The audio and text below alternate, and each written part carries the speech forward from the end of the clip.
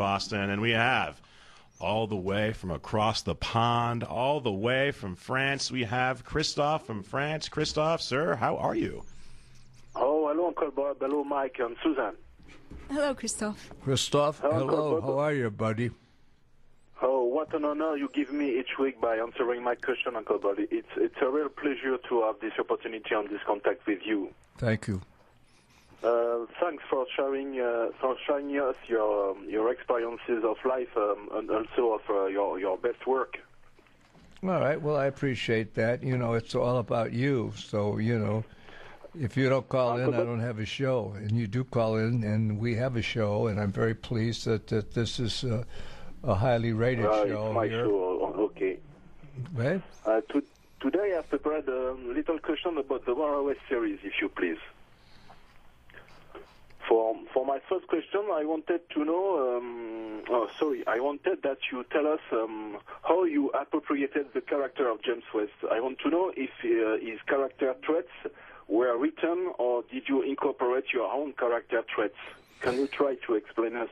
Yeah, it was an accident. The show wrote these action sequences, and I wasn't going to call an actor in to say, all right, you take 8 falls, or you fall off the... No, I said, okay, let's go. Let's roll the camera and let's go.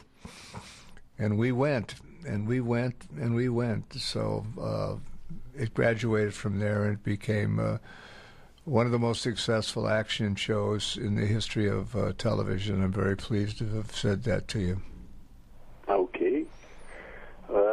For my second question, I wanted to know if you wanted to direct an episode of the Warrior series during those years of production at the time. Direct, I did sort of co-direct what was going on at the time, and it moved so quickly it was difficult for any director to come in and change the mode of what we were doing. It was just, okay, here's the camera, here's the dialogue, now say it. And I'd say, yes, sir, and I said it. Okay. Uncle Bob, finally, I just wanted to say that the Warrior series is my favorite show and will remain so for the rest of my life. Well, thank you. Are they showing it now in France? Yeah, do you get to watch it over in France, Christophe? Sorry? Do they broadcast it still in France? Yes. Oh, wow. Uncle Bob, I want to say again, also your role of Pasquinel in Centennial remains for me your best performance. So thank you so much for all of your career that I followed through my life.